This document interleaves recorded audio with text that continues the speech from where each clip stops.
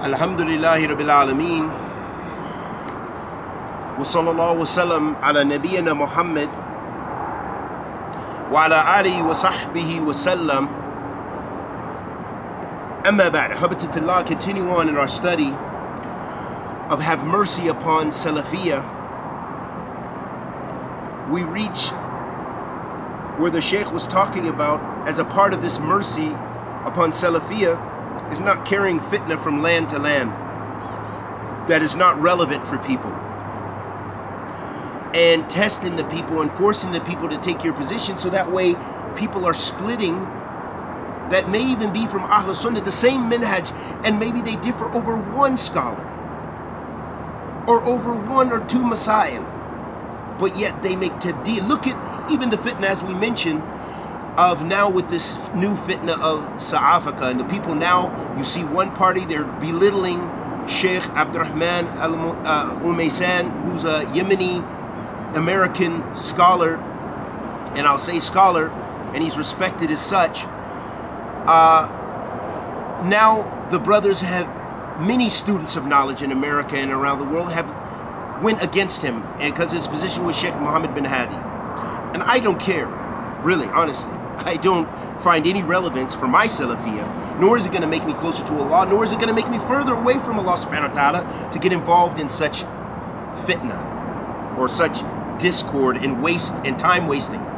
But my point of bringing this up is, look at how the people turn on one another over one issue.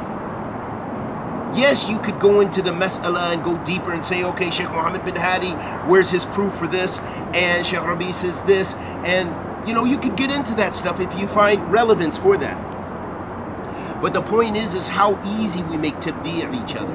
How quickly we drop one another from the sunnah, and how quickly the fitness spreads from that. So then if I don't make a clear position, for some people, take either black or white, this issue, this one or this one, then I'm a mubtadi'. I'm from the waqifun, you know, those who are in the middle, which is a bid'ah in and of itself, to say that, because that's for the application. The Salaf used to use that in applying that, as far as those people who didn't, who said the Quran, who were silent about saying whether the Quran was created or whether it wasn't created, who didn't take a clear position.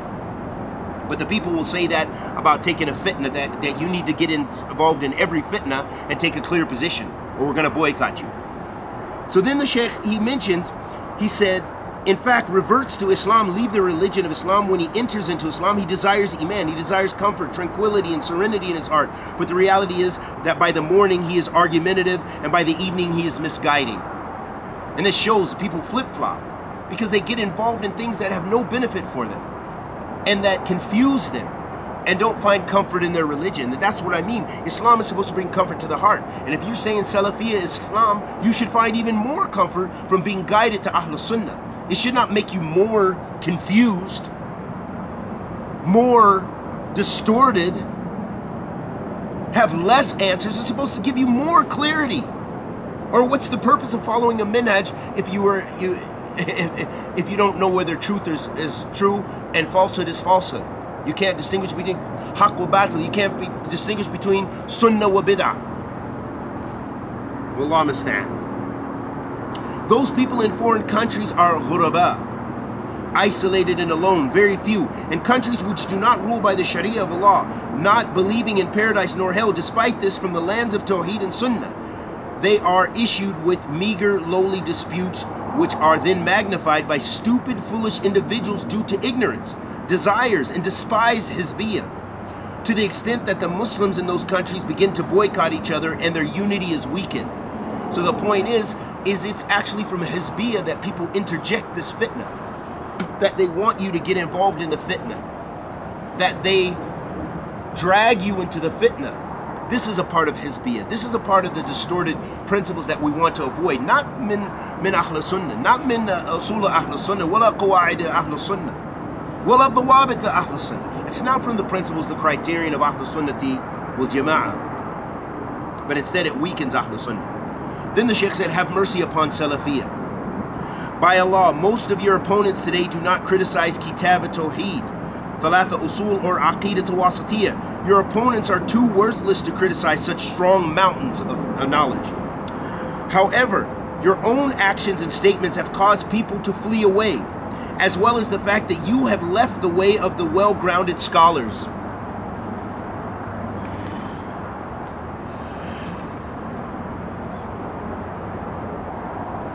Our Sheikh bin Baz rahimahullah ta'ala lived 70 years, and since 1925 he has been teaching and spreading the Salafi dawah and defending it. By Allah, they did not find anything about him that we would shy away from, and we are not able to defend. So his opponents returned back, abject and sorrowful, because he was an Imam of Sunnah, and he didn't entertain this kind of splitting and discord.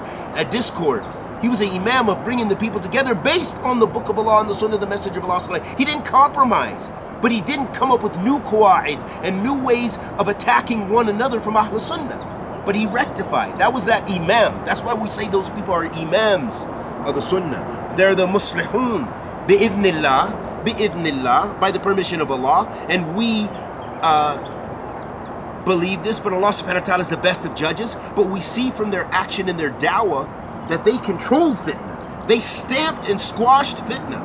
But you find some individuals now, and even some younger scholars, they fuel fitna. That they are the sticks and the twigs of igniting fuel and fitna in various countries, and people leaving the deen of Allah and leaving the sunnah of the Messenger of Allah sallallahu alayhi wasallam. And he says, this is how the truthful followers should be, the sincere Salafis. Their standing is for the sake of Allah. Their statements are in obedience to Allah, and their actions are upon the Sunnah. They show mercy to the people and clarify the truth with evidence and reasoning. This is why I say to you. This is why I say to you.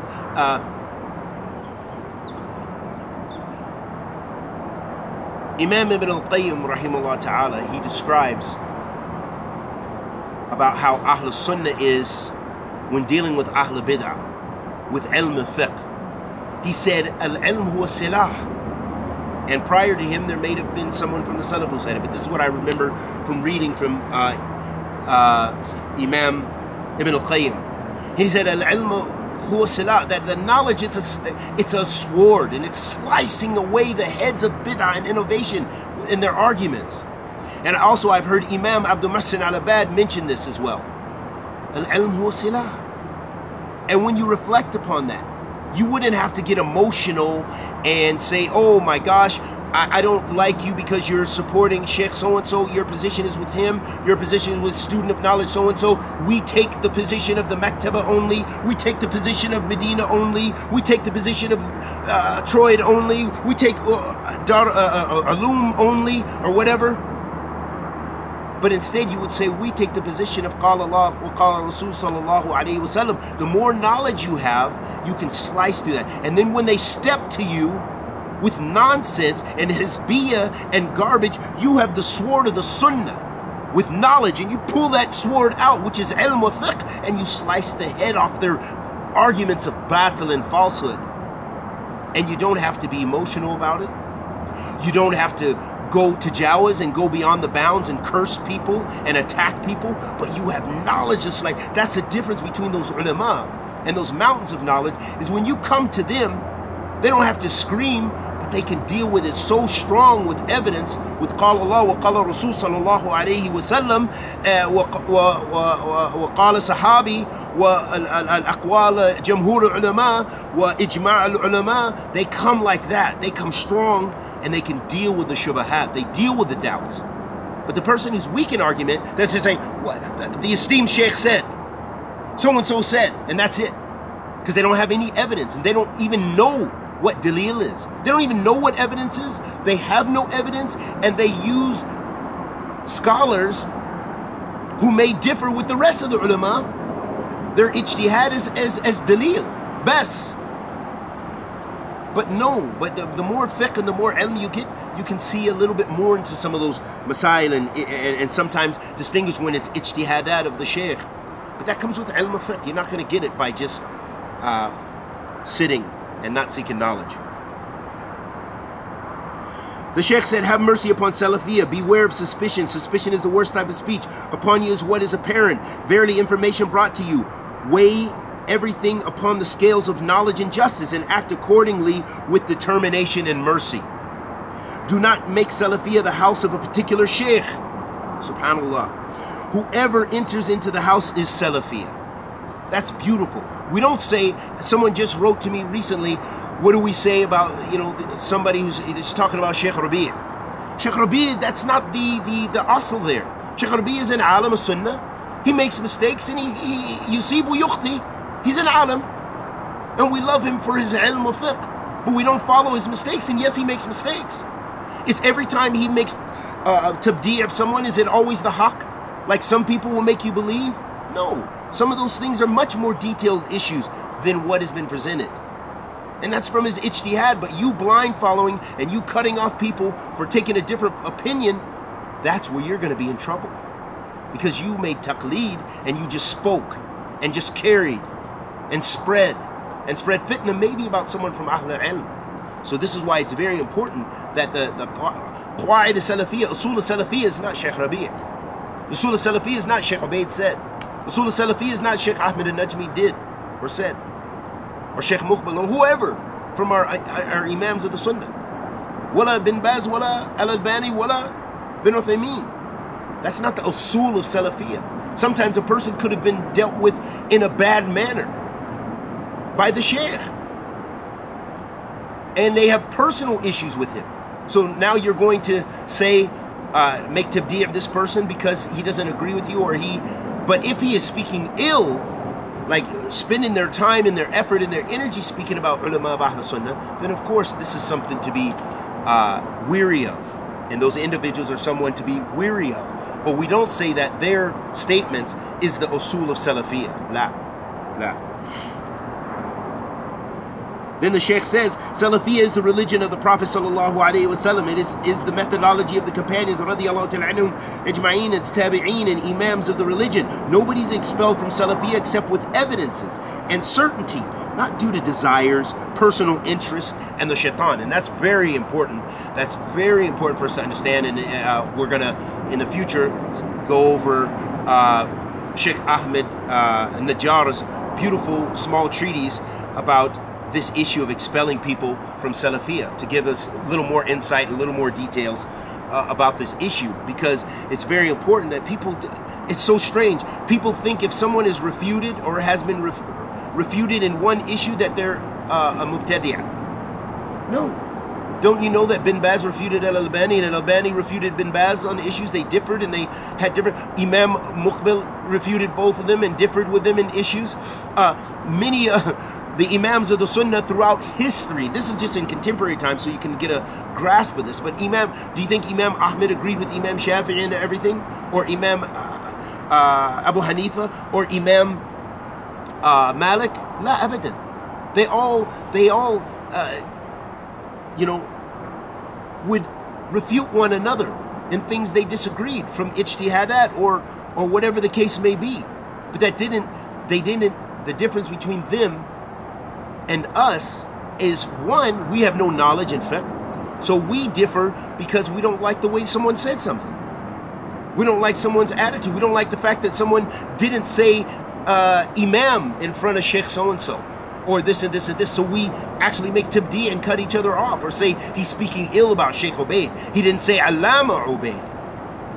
La hawla wa la quwwata illa billah. We are a different breed of jahiliyyah, and of ignorance, I should say. And the reason I say that it's ignorance, because you even have this from some students of knowledge, that they're the ones who say this. So then of course the layperson's going to say this. The student of knowledge who studied under many mashayikh, you wonder, what did they gain? Yes, they gained something here, they gained something there, but you're like, subhanAllah, you're still totally on taqleed and blind following like the Sufis? Really, that's what you learned after 10, 15 years of talib al-ilm? 20 years of talib al-ilm, and that's all you got? Subhanallah, hada musiba kubra.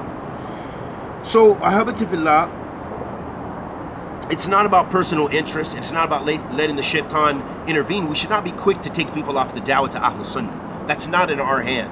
But instead we look at principles and usul, and and also leave that to the ulama.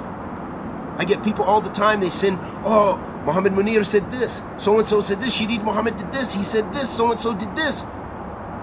You know, they want more, and they want any kind of way to pull somebody off the sunnah of the Messenger of Allah sallallahu alayhi wasallam. Anything they can get. Even if it was a mistake. Ala tool, they're off the sunnah now. Because if we make your principle of every time someone makes a mistake, they're off the sunnah, there would be no imams. There would be no one on the sunnah. Because the Prophet ﷺ said, Kullu ibn Adam khata wa khayna khata'in tawwabun. All the children of Adam sin. And the best of those sinners are those who repent. So it's very important for us to understand. Very important. Just because someone's been refuted doesn't mean they're a mubtadi'ah. So you've got to learn how to distinguish. That comes from fiqh. That comes from studying. You have to learn these things. And that's why I keep emphasizing this, because I want you to understand that because someone is refuted, even if it's something in their usul, because perhaps the person who's refuting is the one who's mistaken. If you don't have the tools, you can't even tell who's right and wrong, because you're on taqleed anyway. You just want to follow the one who's most famous. That's what you're on. So that's a very dangerous thing. Oh, Sheikh so-and-so, his name has been translated for us many more times. We don't know this other Sheikh, so he must be right. This is what the people take as their usul and their qawaid instead of dawabit al-shar'. Allah musta'an.